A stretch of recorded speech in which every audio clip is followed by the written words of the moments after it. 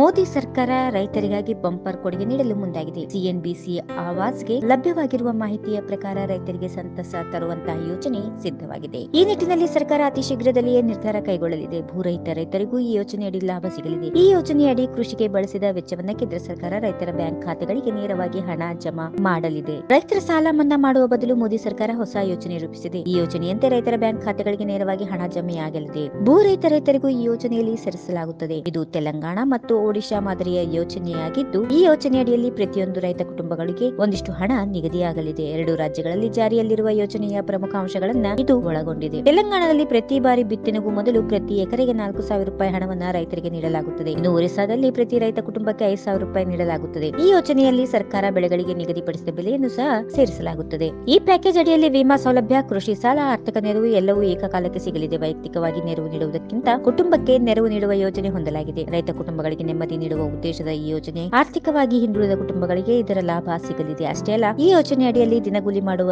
ಹಾಗೂ ದಿನನಿತ್ಯ ಕೈಸಾಲ ಪಡೆದು ಪ್ರತಿದಿನ ಬಾಡಿಗೆ ಆಧಾರದ ಮೇಲೆ ಸಣ್ಣ ಪುಟ್ಟ ವ್ಯಾಪಾರಿಗಳಿಗೂ ಇದರ ಲಾಭ ದೊರೆಯಲಿದೆ. ಈ ಕಿರುಸಾಲ ಯೋಜನೆಯಡಿ ಸರ್ಕಾರವೇ ಬಡ್ಡಿ ರಹಿತ ಸಾಲ ನೀಡುವ ಬಗ್ಗೆ ನಿರ್ಧಾರವಾಗಲಿದೆ. ಒರಿಸ್ಸಾದಲ್ಲಿ ಈಗಾಗಲೇ ಜಾರಿಯಲ್ಲಿರುವ ಕಲಿಯಾ ಮಾದರಿಯನ್ನು ಈಗಾಗಲೇ ಮೋದಿ ಸರ್ಕಾರ ಅಧ್ಯಯನ ನಡೆಸಿದೆ. ಈ ಯೋಜನೆ ಅಡಿ 5 ಕಟಾವು ಸಮಯದಲ್ಲಿ 25,000 ರೂಪಾಯಿ ನೀಡಲಾಗುವುದು. ಅಷ್ಟೇ ಅಲ್ಲದೆ ಪ್ರತಿ ವರ್ಷ ಆರ್ಥಿಕ ಸಲಹೆಯನ್ನ ನೀಡಲಾಗುತ್ತದೆ. ಇದೇ ವೇಳೆ ಆರ್ಥಿಕ ಸಲಹೆಗಾರರಿಂದ ಆಗುವ ಪರಿಣಾಮದ ಕುರಿತು ಕೂಡ ಅಭ್ಯಾಸ ಮಾಡಲಾಗುವುದು. ಈ ವಿಡಿಯೋ ಬಗ್ಗೆ ನಿಮ್ಮ ಅಭಿಪ್ರಾಯವನ್ನ ಕಾಮೆಂಟ್ ಮೂಲಕ ನಮಗೆ ತಿಳಿಸಿ. If you like this video, ಬೇಗ ಲೈಕ್ ಮಾಡಿ, ಕಾಮೆಂಟ್ ಮಾಡಿ, ಶೇರ್ ಮಾಡಿ ಹಾಗೂ ಯೋಯೋ ಟಿವಿ ಕನ್ನಡವನ್ನು ಸಬ್ಸ್ಕ್ರೈಬ್ ಮಾಡಿ.